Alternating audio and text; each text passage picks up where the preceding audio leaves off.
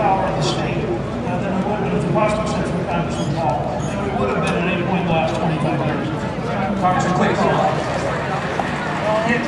You know, we talk about the morning after pill. Actually, the morning after pill is nothing more than a birth control pill. So the birth control pill on the market is the morning after pill. So if you realize that the bills put together, Planned Parenthood should get nothing, let alone designated hospitals.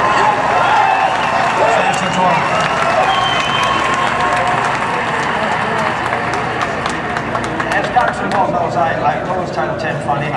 Things in there I did. But when it came to this issue, I proactively stepped forward and said that we need to do something at least to counterbalance it, A. And B, I would say that I've always been very public that as President of the United States, I will defund Planned Parenthood. I will not sign any appropriation bill that funds Planned Parenthood.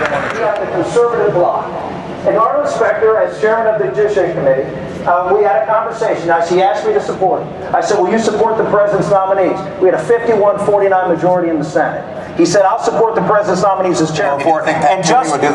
No, because he wouldn't have been able to give the moderate Republicans and the conservative Democrats the leeway to then support that nominee, which is exactly what Arlen Specter did. He defended Roberts, defended Alito. We have a 5-4 majority on the court that struck down that case that you just talked about and is there as a guardian of liberty. And I did the right thing for our country. Well, let me tell you, Arlen Specter.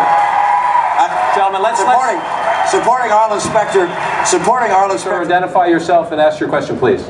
Gentlemen, my name. Mr. Speaker, the fence has been a point of contention in the race, and one of your high-profile supporters, a gentleman who's been up here during this campaign, Governor Rick Perry of Texas, is here tonight, and he said this: if you build a 30-foot wall from El Paso to Brownsville, the 35-foot ladder business gets really good. You signed a pledge to construct a double fence. Why is Governor Perry wrong? It's not wrong. They'd have to have two 35-foot ladders because it's a double fence. What I would do, I have a commitment at nuke.org. To finish the job by January 1, 2014, I would initiate a bill that would waive all federal regulations, requirements, and studies. I would ask Governor Brewer here, I would ask Governor Martinez, Governor Brown, and Governor Perry to become the co-leaders in their state. We would apply as many resources as are needed to be done by January 1 of 2014, including, if necessary, there are 23,000 Department of Homeland Security personnel in the D.C. area. I'm prepared to move up to half of them to Arizona, New Mexico, and Texas. This is a doable thing. Governor Romney, the border security is part of the equation. What to do about whether it's 8 or 11 million illegal immigrants in the country now is another part of the equation. And Sheriff Joe Arpaio, who's with us tonight from Maricopa County, he's in the audience. He told me this week here in Mesa, these are his words. It's called political garbage, if you will, to not arrest illegals already in this country. You've talked, Governor, about self-deportation. If businesses do their job asking for the right documents, the people will leave. But what about arresting? Should there be aggressive, seek them out, find them, and arrest them as Sheriff Arpaio advocates? You know, I think you see a model here in Arizona. The right course for America is to drop these lawsuits against Arizona and other states that are trying to do the job Barack Obama isn't doing.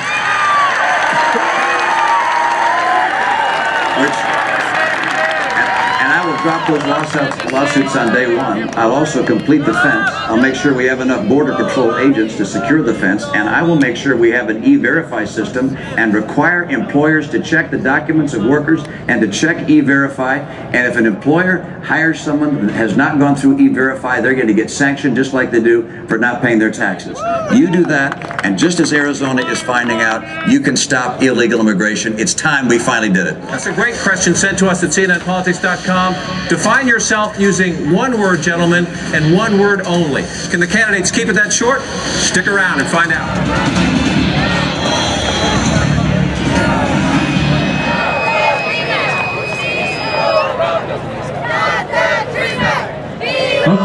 Okay, hey guys, whenever you see that shot on the screen of us outside, CNN, they want you to be waving, your hands looking up at the camera. This is the first time this has been done in any of these debates.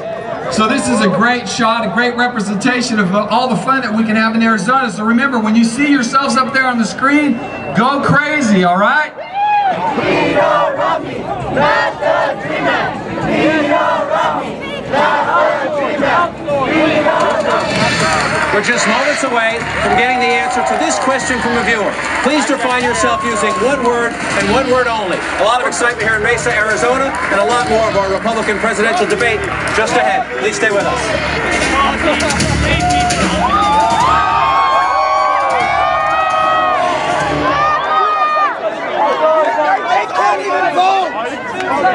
They can't even vote.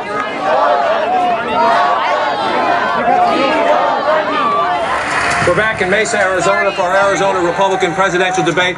And gentlemen, we have a question here from CNNPolitics.com. Without caveats or explanations, please define yourself using one word and one word only. Congressman Paul? Consistent.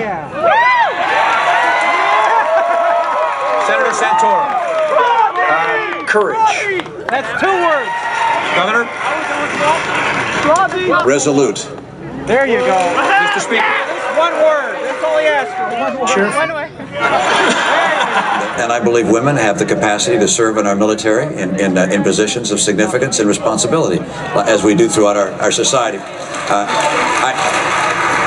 I do think that the key decisions that are being made by this administration, by President Obama, however, related to our military, are seriously awry. This is a president who is shrinking our Navy, shrinking our Air Force, wants to shrink our active duty personnel by 50 to 100,000, is cutting our military budget by roughly $1 trillion. The world is more dangerous. It is not safer. North Korea is going through transition. The Arab Spring has become the Arab winter. Syria. Good Speaker Gingrich, on the question of a more prominent combat role for women, good idea or bad idea? Well, I think it's a misleading question in the modern era. You live in a world of total warfare. If you are anybody serving our country in uniform, virtually anywhere in the world, could be in danger at virtually any minute. The truck driver can get blown up by a bomb as readily as the infantryman. So I would say that you ought to ask the combat leaders what they think is an appropriate step, as opposed to the social engineers of the Obama administration. This is the most dangerous president on national security grounds in American history. Congressman Paul?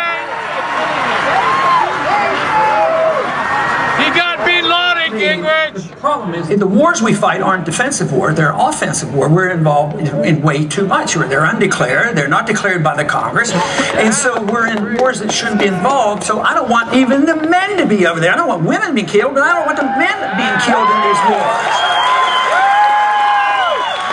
But because now we have accepted now for 10 years that we're allowed to start war, we call it preemptive war, preventive war. Well, that's an aggressive war. I believe in the Christian just war theory that you have to morally justify the war and in defense. Now, if we're defending our country, and we need to defend, believe me, men and women will be in combat and defending our country, and that's the way it should be. But when it's an offensive war going where we shouldn't be, that's quite a bit different. So it's the foreign policy that needs examination. Senator? I actually agree with the comments made by the 2 gentlemen to my left, that there are different roles of women in combat. They are on the front line right now. Their combat zone is, as Nick said, everywhere, unfortunately, in that environment. My concern that I expressed, I didn't say it was wrong. I said, Hi, my name's Kent Taylor from Wickenburg, Arizona, and my question to all the candidates is, how do you plan on dealing with the growing nuclear threat in Iran? The fact is, this is a dictator, Ahmadinejad, who has said he doesn't believe the Holocaust existed. This is a dictator who said he wants to eliminate Israel from the face of the earth. This is a dictator who said he wants to drive the United States out of the Middle East. I'm inclined to believe dictators. Now, I think that it's dangerous not to. This goes back to a point that Congressman Paul raised that we probably disagree on. I do believe there are moments when you preempt. If you think a madman is about to have nuclear weapons, and you think that madman is going to use those nuclear weapons, then you have an absolute moral obligation to defend the lives of your people by eliminating the capacity to get nuclear weapons. Look, the price of gasoline pales in comparison to the idea of Ahmadinejad with nuclear weapons. Ahmadinejad having fissile material that he can give to Hezbollah and Hamas, and that they can bring into Latin America and potentially bring across the border into the United States to let off dirty bombs here, I mean, or more sophisticated bombs here. We simply cannot allow Iran to have nuclear weapons. This is a president who should have instead communicated to Iran that we are prepared, that we are considering military options. They're not just on the table, they are in our hand. We must not allow Iran to have a nuclear weapon. If they do, the world changes, America will be at risk, and someday nuclear weaponry will be used. If I'm president, that will not happen. If we re-elect Barack Obama, it will happen. Senator Santorum, please.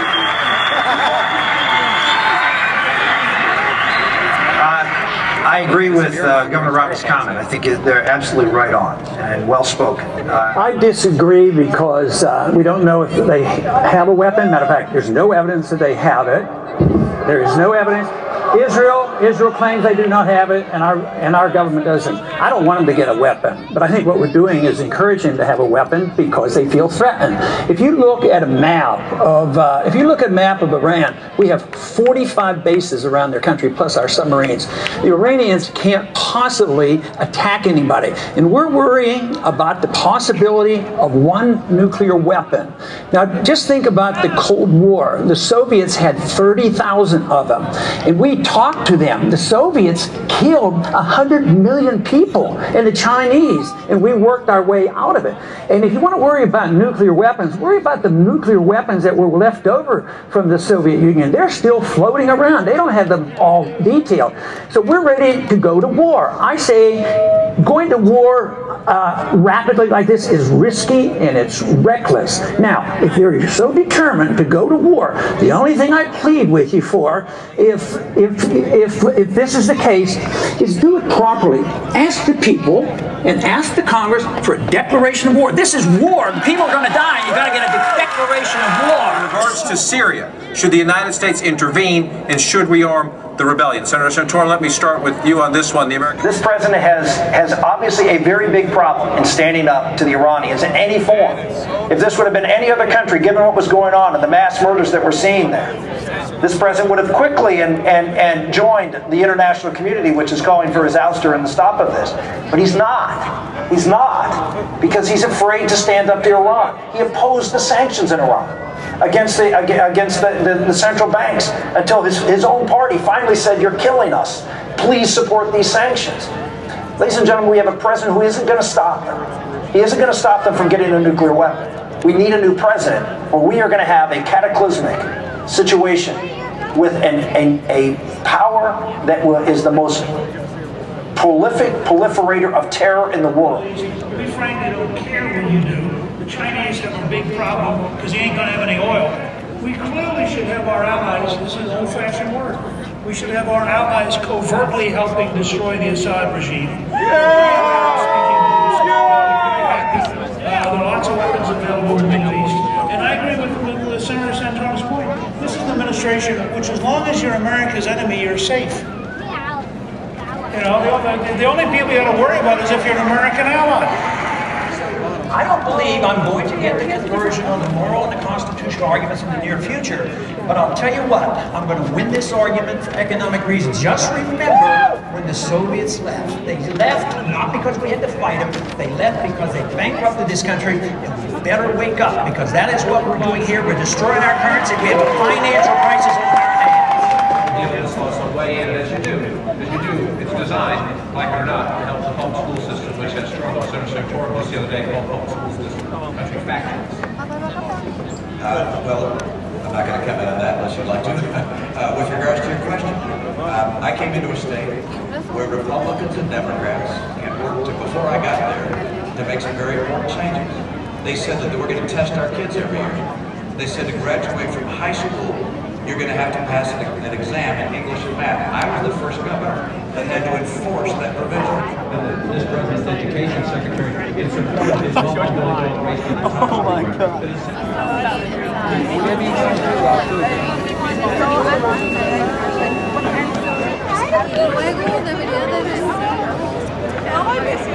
Next 10 days or so, Republican voters are clearly having a hard time. I want to close with this question. help the voters who still have questions about you.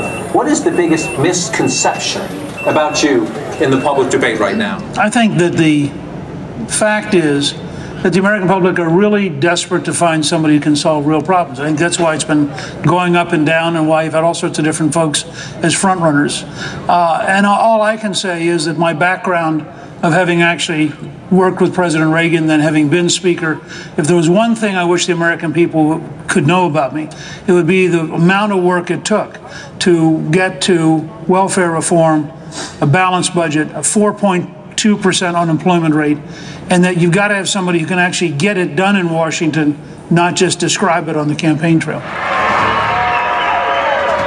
And we invite you to spend your night tonight, enjoy the great music.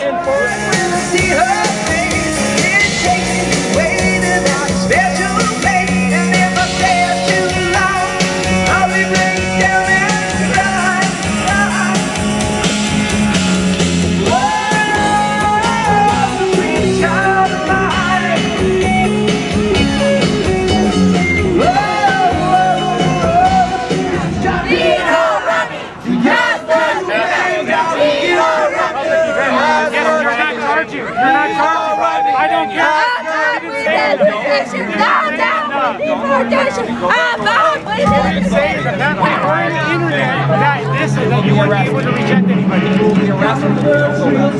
What's your name, sir? Sergeant what? 9235. This officer is telling us lies. He doesn't know the law. I'm going to warn you one time. This is a public debate. Yes? Go that direction. I'll explain it to you over there. I know because And you get to hear this.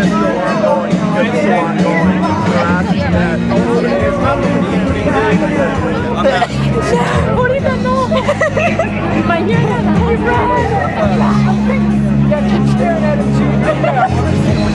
right.